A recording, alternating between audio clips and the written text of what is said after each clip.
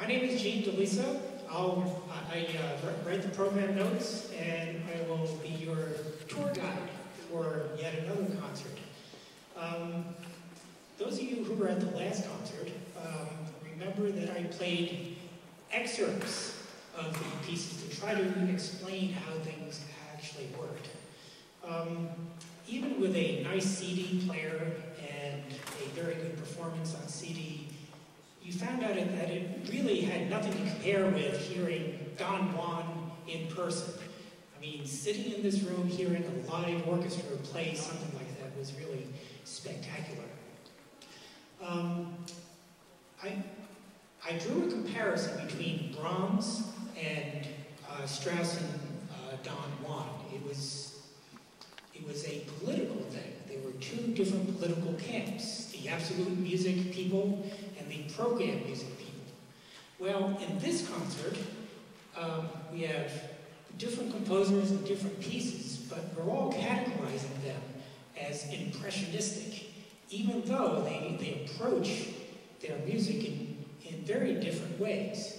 It's like looking at either one of the political parties, and you know there's one that far to this side, far to that side, even within the same party. So even though they're impressionists, they approach things in different ways. I think the two French composers we'll listen to today, Debussy and Ravel, have been categorized together in the same way that Mahler and Bruckner have been, as if they leapt from the same compositional pod and they're joined at the hip, even though their approaches are really quite different. In the little paragraph on Debussy, I was trying to draw some similarities between Ravel and Debussy. I listed some pieces with similar titles. I speak French with a southern New Jersey accent, so I won't even try to pronounce those. But you can see there's a similarity there. They both occasionally, well, some of the musical materials that they use is similar. For example, it's hard to find a Debussy piece that doesn't use an unusual scale, like a whole tone scale or a pentatonic scale. As a matter of fact, in La Mer, throughout, there is a mode that Debussy invented that I reproduced on the facing page within the La Mer. Now, I know everyone here doesn't read music, which is part of why I bother to bring my laptop and have the examples. The examples that I put for the musical examples, I will play those guys. So, I've tried to list the things that were in common with Ravel and Debussy. I guess the thing I left out was they were both French and they probably liked to drink wine and eat cheese. But above and beyond that, their approaches were really quite different. In La Mer, for example, there isn't this sort of straight-ahead, clear-cut program to La Mer. He did give subtitles for each one of the movements, for example, from dawn until noon over the sea. So that is sort of like an impression. I'm not sure if it actually portrays waves or whether it portrays a surfer or even penguins leaping through the air at different points. So that first example, let me play that first example from, all right, leave. Under Debussy, that very first thing at the top of the page, let me play that.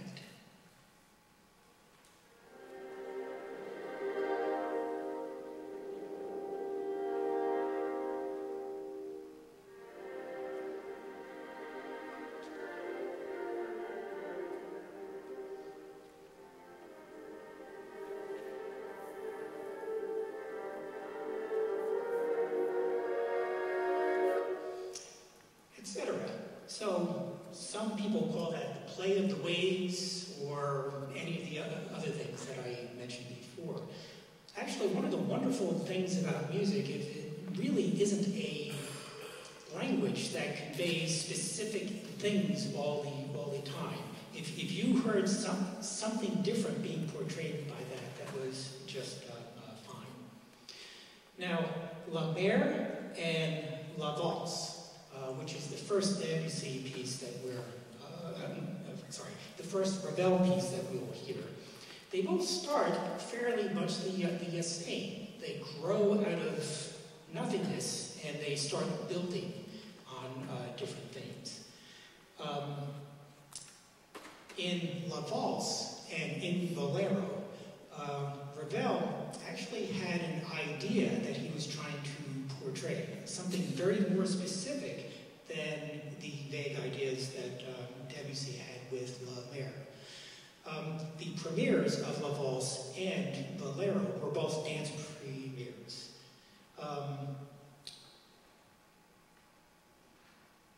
For La Valse, at the head of the score, Ravel actually talked about what he was trying to accomplish at the beginning of the piece. He mentioned that you should imagine a ballroom that is darkly lit, that is in the mist. Let me play just a little bit.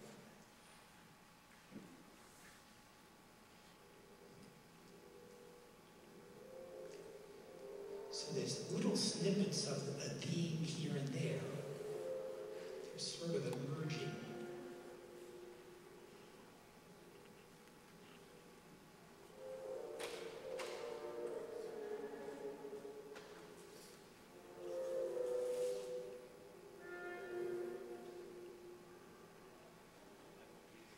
He was trying to say that that really is vague. It's sort of like a dream, like you're catching little glimpses of dancers here and there. In the score, besides the rehearsal works, he put a big letter A and a big letter B. At letter A, he said, you begin to see the actual outlines of the dancers, and you start to hear more extended themes. So let me play what letter A is. It's more defined, but it's still very soft.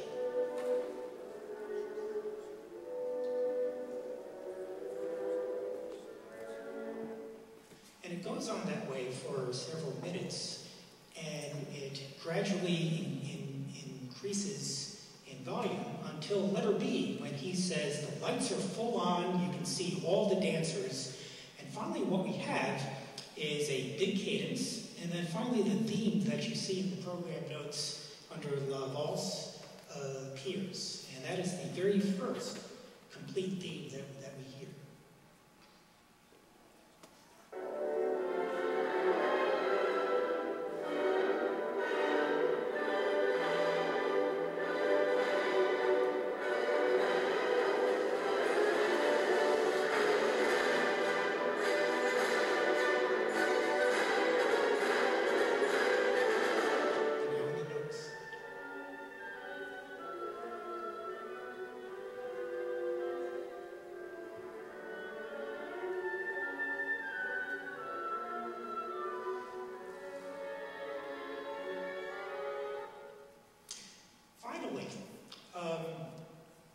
He develops those and introduces several more themes. Finally, at the end of that, he mentions that the dancers dance themselves into a dervish-like frenzy. So let me play a little bit of that, just about 10 seconds worth, of the dancers dancing themselves into a dervish-like frenzy.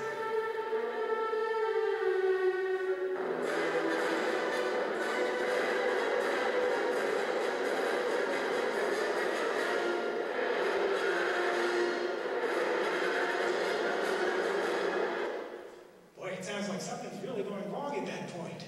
But that is actually what he was trying to convey.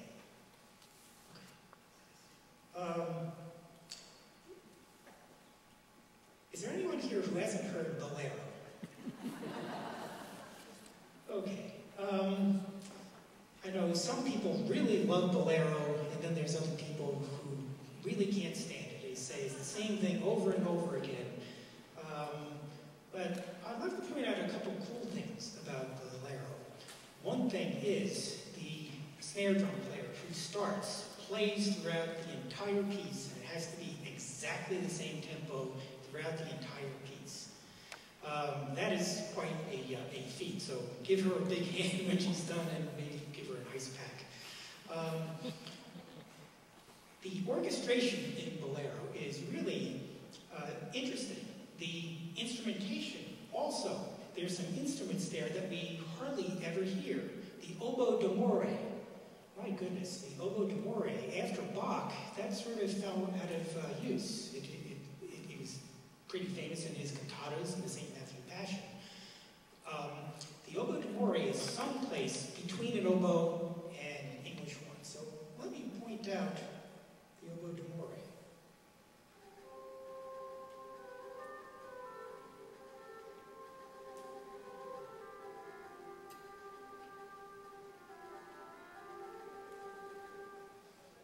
Okay, it kind of sounds like an oboe. It kind of sounds like an English horn. It's someplace in between there.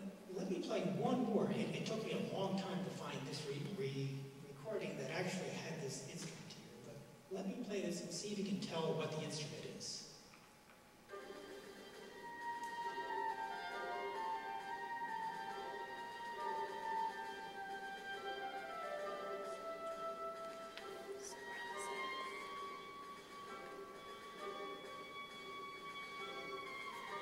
What do you think?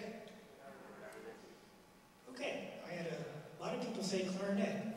Let me play where the clarinet plays that. It's a little darker. It's actually the same pitch, it's the same melody, but it's a little darker. Okay, that first thing was a sopranino saxophone, which is exceedingly rare. It's only the French Selmers actually sell the sopranino, which is the smallest of the saxophone families. It's even smaller than the soprano sax, which you've probably seen John Coltrane play, or that, what's his name? Kenny G. G or D, or the guy with the hair. So, yes, I mean, sopranino sax, he was very tuned into different timbres. He did that on purpose. The soprano sax, the alto sax could have played exactly the same notes, but the timbre would have been different. I keep looking at the clock here because we have a treat today. Also on the program, we will play a piece by American composer Alan Hovhaness. Now, unfortunately, I never met Ravel nor Debussy. I'm not really that old. But we have someone who actually knew Alan Hovhaness very well. So instead of me talking about things that I just read here and there, we'll have a guest speaker. Would you like to join us? So Marvin Rosen is a pianist who teaches at the Westminster Conservatory. He has an ASCAP award-winning radio program on WPRB, which is 103.3. Yes. And it's Thursday morning, Wednesday morning. Okay. And you've recorded many of his piano pieces. Yeah, I originally, well, when I recorded the music back in the early 90s, I actually visited Hovhaness in his home in Seattle and played on his piano. And it was a wonderful week. In fact, what really exciting about that was the fact that when my wife and I were there, they were actually doing with the Seattle Symphony the recording sessions for his Mount St. Helens Symphony. So I had the opportunity to sit at this session right next to the composer when they were going over all this stuff. And it was really, truthfully, memorable. Exciting. Very exciting. Very exciting. The Mount St. Helens Symphony, if any of you know, ends with this monster towards the end of it, this movement which depicts the volcano and the eruption. It's kind of like an end of a 20th century 1812 overture in terms of the sound that it brings out. It's unbelievable. And but this actually, with my work with Hovhaness, actually began many, many years ago. Before that, I first got introduced to his music back when I was kid, believe it or not, back on the days when WNYC had a program called the Masterwork Hour, some of you may remember. They played a work of his, Concerto No. 2 for violin and string orchestra.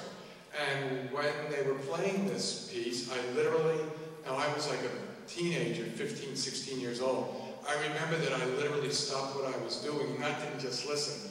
I remember actually falling into tears. Music was so beautiful, so spiritual, and it was like nothing I'd ever heard before.